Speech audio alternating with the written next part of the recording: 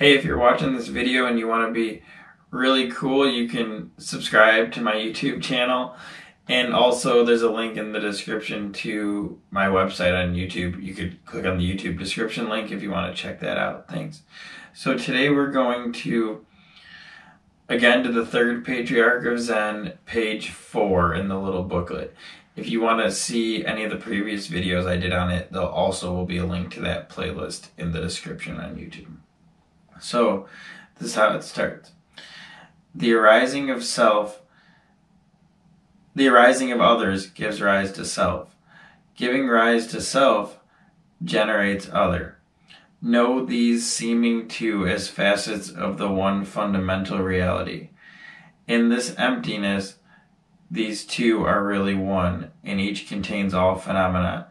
If not comparing nor attached to, refined and vulgar, you will not fall into judgment and opinion. The great way is embracing and spacious. To live in it is neither easy nor difficult. Those who rely on limited views are fearful and irresolute. The faster they hurry, the slower they go. To have a narrow mind and to be attached to getting enlightenment is to lose one's center and go astray. When one is free from attachment, all things are as they are, and there is neither coming nor going. When in harmony with the nature of things, your true fundamental nature, you will walk freely and undisturbed. However, when the mind is in bondage, the truth is hidden, and everything is murky and unclear. So, first couple lines in here. The arising of other gives rise to self. Giving rise to self generates other. Knowing these seeming two facets of the one fundamental reality.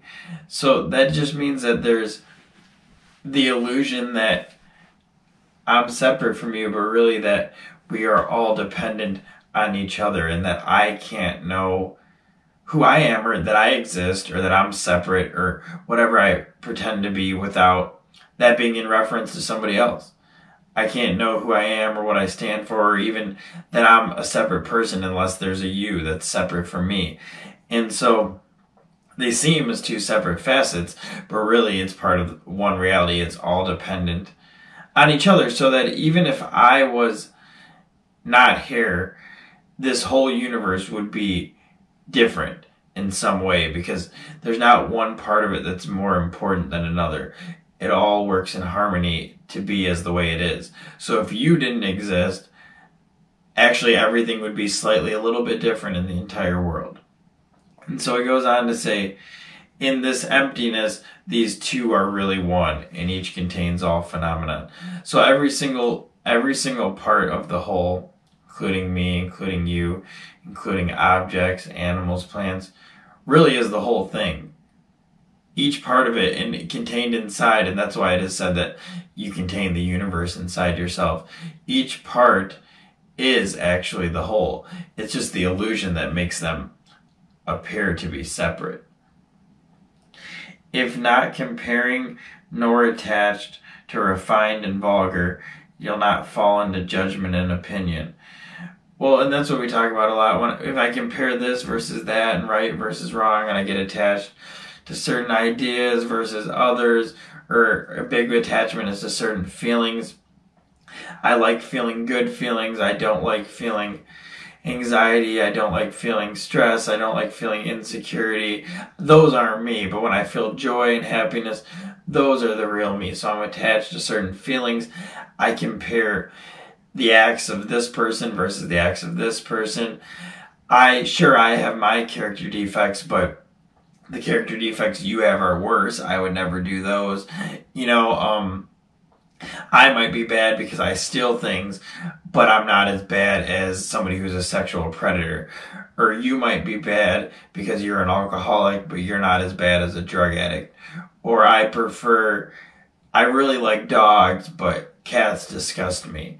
And any such things. So falling into judgment and opinion is something that a lot of people think are normal. I mean, in modern spirituality, like New Age spirituality, people do talk a lot about being free from judgment, but in everyday life, people really don't see what's wrong with, it doesn't make sense to have something wrong with an opinion. Like, what's wrong with having an opinion? What's wrong with having judgments about things? That's just part of living life, right?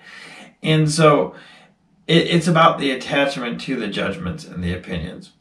So I could say, sure, I prefer having a chocolate milkshake to having an Oreo milkshake. Sure, I'd rather have a chocolate milkshake. But if I get an Oreo milkshake, that's okay too. That's just as interesting as if I would have had the chocolate milkshake. So I could have an opinion. Sure, I want this person to win the presidency versus this person. That's my opinion. But if it turns out differently, that's okay too. So I don't hate the other side of the opinion. So without such a strong attachment to opinions and judgment. The great way is embracing and spacious. To live in it is neither easy nor difficult.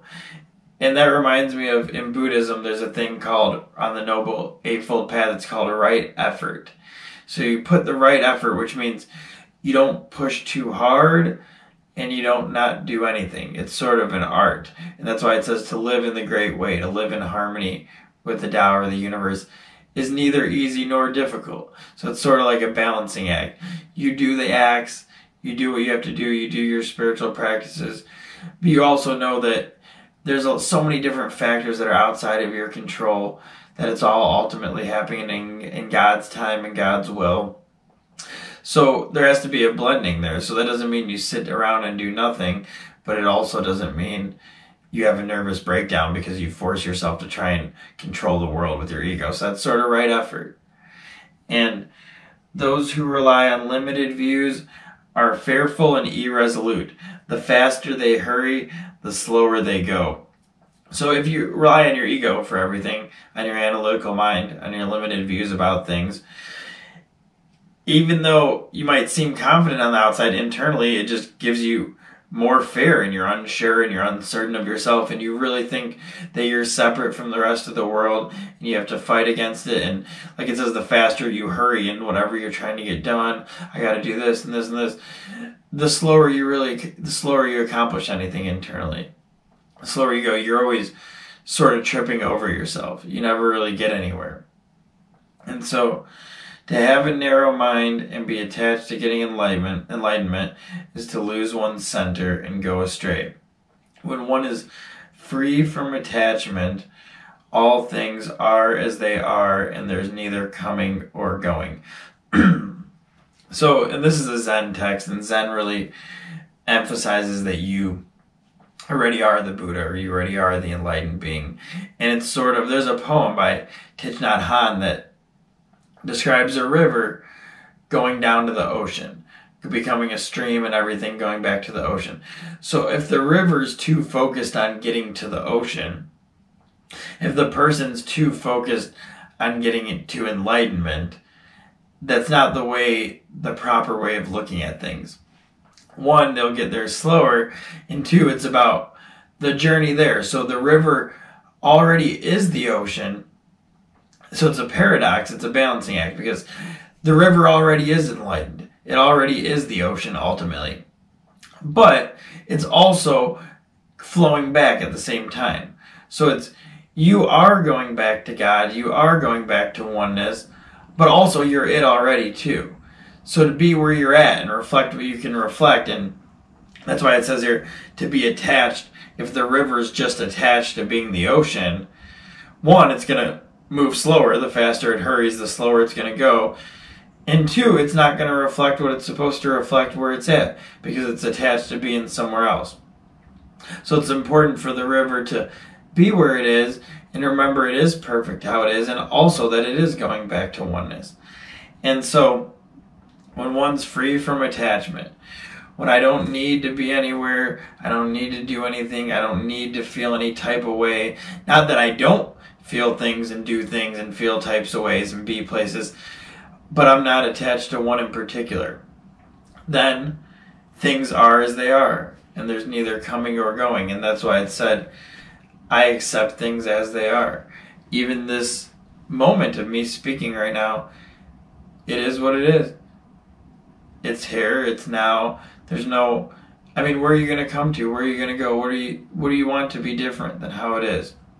What do you want to do differently that you don't do now? And so a lot of times self-transformation, transformation of your being comes through acceptance of what is. And that's when things change, and that's when new energy is released, and that's when you have the courage to take action. So when free from attachment, things are as they are, and there's neither coming nor going, because you're always just right here. You're always just right now. And so then it says, when in harmony with the nature of things, which is your own fundamental nature. So it's saying when you're in harmony with the universe, which is how you're supposed to be, you will walk freely and undisturbed. However, when the mind is in bondage, so when you're trapped in your mind, the truth is hidden, which means you can't see things as they are, and everything is murky and unclear. So, there's lots of pain and suffering, and it's all pretty much held within mind. I mean, if you think about anything that's ever happened in your life, it's your mind's reaction to it that brings about pain and suffering. And that's why in spiritual tradition such a great emphasis is placed on meditation, because it brings about a equanimity, a calming of the mind, a reaching into deeper truths, deeper states of being. Because it's not that the mind in itself is inherently bad. Nothing's inherently good or bad, but our mind just races, and it's so full of thoughts, and we identify so much with those thoughts. We put so much energy into them that they keep going and they keep flowing, they keep moving on. And so before this next little part is going to be on the next page, but since it's a continuation of the same paragraph, I'll finish it up real quick. And the burdensome practice of judging brings annoyance and weariness. What benefit can be derived from attachment to distinctions and separation? So this text focuses so much on judgment and opinion. So it says here again, the practice of judging becomes so burdensome on yourself. You're always just having to judge this from that, this person from that person, and it makes you wary of the world, wary of the goodness of things. It makes you annoyed. The harder you judge others, the harder you judge yourself. Somebody who's very judgmental to other people, that means they don't have much love for themselves. Because if you love yourself fully, you wouldn't do that. So you hate others, you judge others, you talk about others. If I do that, it's because I don't love myself that much. Because if I love myself, what am I... if I love myself and I'm centered in the self, I know all things are perfect. They are as they are. What do I have to judge somebody else's path? What do I have to say about where they're at or where they're supposed to be? And that's what it says here. What benefit can be derived from being attached to distinctions and separations? It just separates. It causes more disunity, takes us away from harmony. What benefit can be derived from such other than continued perpetuation of the cycle of birth and death?